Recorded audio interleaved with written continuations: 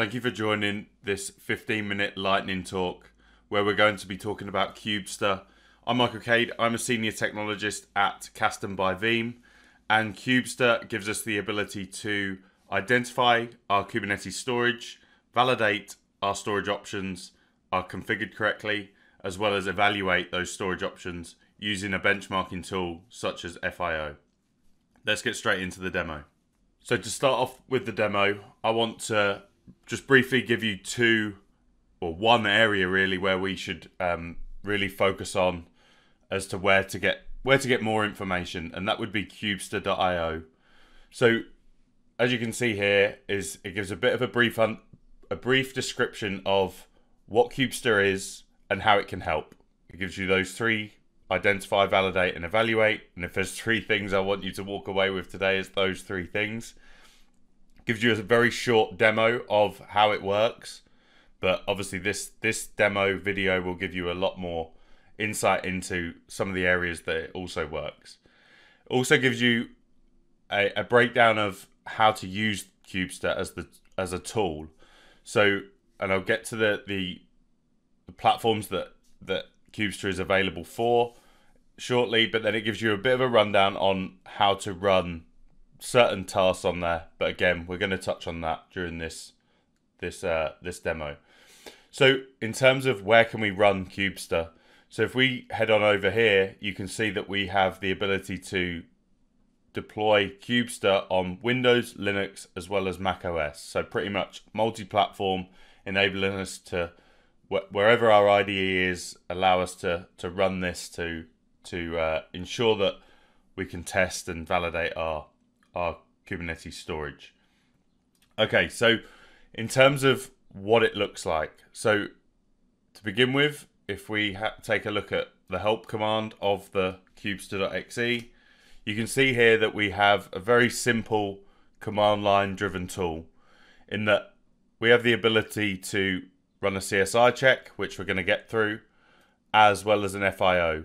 Now on its own, and that's what we're going to do here, this command is going to identify all of the available storage and storage classes that we have available within our Kubernetes environment. So, and what this will do is this will leverage the kubectl config, or the context that you're using, to be able to do that. And I'm going to jump between two as part of this demo as well.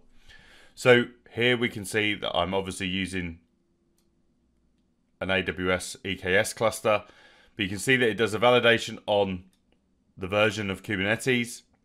It does a role-based access control check, and it does an aggregated layer check. It gives you a warning about the CSI driver is depreciated and unavailable after a specific date, but that's really just that warning that we see within the public cloud when we know that there's a transition coming around CSI, which is one of the reasons why this tool is such a handy little tool, is that the enhance and advancement of CSI really does shine a light on, well, we need to make sure that it's configured correctly. So it gives you some information about the CSI driver that you have. So we're using the AWS EBS CSI driver. And you can see here that I have a storage class known as EBS-SC and a volume snapshot class, CSI AWS VSC. You can also see that I have a clone here as well. And it then gives us some instructions as to, well, what do you want to run? So we've got the ability to validate, which is testing that CSI snapshot restore functionality, which we're going to do shortly. And we have the ability to perform that FIO, that flexible IO test against the storage that we wish to do. Now what we've also got is that in-tree provider, which also may be something that you also want to get the benchmarking results from. And you can see here that we have a GP2 storage class available for that. But on this instance, we can't run the CSI snapshot validation because, well, it's not there. So the FIO test is available, still in there. So if we drill down a little bit further and we check out the help for the CSI check, you can see that there's a few more options that come up, or a few more flags that we're allowed to start playing with, in that we can say to clean up the objects, and the default is true anyway. So what this is going to do is this is going to go and create a pod, an application. It's going to create a PVC. It's going to create a PV. It's going to create a snapshot of that PV, and then it's going to restore that back, or it's going to clone that back. So validating that the snapshot functionality of CSI is actually working as it should be. Now, if we didn't want to clean that up, maybe we were running some tests or wanting to contribute to Kubestr, maybe we want to keep those pods up and running so that we could dive into them and do some more work with them. We can also dictate where we want the pod to be running. By default, it will run in your default namespace. That might not be applicable. We might want to run it in a specific namespace, so we've got that option. Then a required flag would be the storage class as well as the volume snapshot class. So let's go ahead and pick those two that we just saw from running Kubestr. And what this is going to do is run through that process. So it's going to create the application, which is going to create the pod that we first mentioned. And if I open up another window here, just over to one side, and I run a kubectl get pods, you're going to see that this Kubestr pod is container creating, and it really doesn't take very long at all. And you can see already that that's running. If I also run a kubectl get PVC, you can see that we've got our Kubestr PVC in there as well. We're then going to take that snapshot. So again, we could do a volume snapshot, and you can see there that we're just keeping up with what we're doing here. And what this is then going to do is create that clone or restore that data back into the namespace, simulating that the CSI is configured correctly. Now, what it will do, and eventually this will complete. It doesn't take very long at all. But what this will do is validate and give you an OK or a thumbs up. Now, if your CSI is not configured correctly, maybe you don't have the snapshot controller configured quite right or within the correct namespace, is one of the areas that I've seen, especially within AWS and EBS and the CSI driver that you manually have to implement, is it's going to come back and give you some information about what is happening, why it's not working.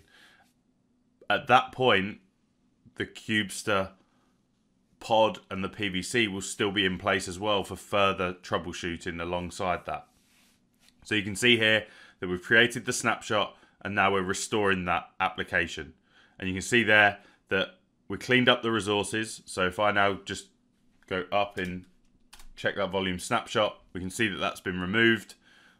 We should also see that the pods have also, they're being terminated, as well as then finally back on here, you can see that the CSI checker test is that the application successfully snapshotted and restored. And that's really the key to success from a validation point of view, to say everything is good from that angle. So then, like I mentioned, this is around being able to test against not just day zero, validating your storage options, identifying your storage options, but also being able to be a useful tool on your existing clusters. And you may have clusters in various different locations. So in this instance, I'm going to quickly just jump over to my Microsoft AKS, so Azure Kubernetes Service cluster, and I'm going to run the same test against my Azure Disk CSI, and hopefully that is still up and running. But again, what this is going to do is it's going to go and create that. It's going to go and create that pod. It's going to go and create that same process is going to happen here. And if I go, okay, so we're definitely on our AKS cluster. If I then run get pods, we should see our Kubestr container creating. We should see the restoring of the application happening.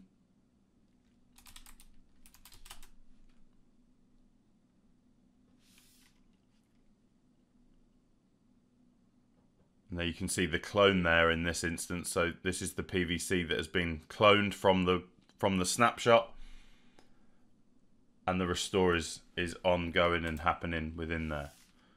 And you can see there that that was super quick because I'm using different nodes. I'm using different storage and compute nodes within my AKS cluster with much more memory, much more CPU, which does actually affect the storage capabilities that you have within your cluster. So we could also run that against the Azure File CSI as well. But this is really to highlight that this is around validating that your CSI driver, your snapshot and restore functionality, or the snapshot functionality from the CSI driver, is configured correctly and fit for purpose from a data management point of view. But you can hopefully see the advantages of being able to see or validate that your storage is configured correctly. So then we get on to the evaluation of the storage. So let's jump back into our AWS cluster and clear that down so we can see. So now we want to focus on running Flexible IO. Now, Flexible IO has been around for quite a number of years, open source, gives us the ability to benchmark our storage systems. So here you can see that we've got our options, our flags that we can use. Again, namespace, size, string, etc. So if we just want to run a basic FIO test using the default, which is a 4K random read or random write, as well as a random read write 128K block size, then we can just get going there. And that what this is going to do, in the same vein, is going to go and create another pod or another application. But you can see here that it's now that FIO pod. And this is going to take about a minute to run through and run that scan against the storage EBS-SC. So it's running that FIO test that I mentioned, the default FIO, on storage class EBS-SC with a PVC size of a default of 100 gig. Now you'll see in later commands that I can run that against a 400 gig or bring your own or pick your own size that you need for your workload. And that's really the key here, is that I'm demonstrating something against some storage that I really don't know what the workload looks like, but you will be looking for, well, what does my database need to look like in terms of performance with X amount of users? So you can then choose what that looks like from an FIO perspective. And what you can also do is obviously run this from a day zero point of view, so that you know that the storage that you're putting this on is performant enough, both the storage but also the compute, and then also being able to run that against day two operations and make sure that the storage that you've already purchased or the ones that you're already consuming is also configured correctly. So you can see here that just from a random write, and this is how it outputs that FIO results. So we can see that from a random read IOPS point of view with a 4K block size, that we get an IOPS value of 461. For write, it's 507. Then you get to see that block size change to 128K, and you start to see the IOPS decrease actually, but obviously gives you an idea of what that looks like. So we could go through that and it would run a similar and potentially give us more IOPS against that. We can obviously jump back into our Azure and run the same test against that. The other interesting piece here is that we can also jump into the pre-configured or community-led FIO configuration files and use those as our test bed. So if there's one that you generally use for your application, or you've created your own for your application, well, you can bring your own -f, bring your own file, and here you can see that on that it just walks the file system backwards, reading the file, so, and then gives you the output to that. Kubestr is a handy little tool that enables you to explore your Kubernetes storage options by being able to identify the storage options that you have available within your cluster, both from a day zero point of view and onwards.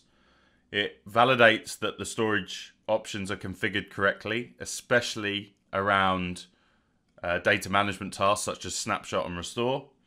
And then it also allows you to get some performance benchmarking in the way of evaluating that storage using flexible I/O. Hope that was useful. Thanks for watching.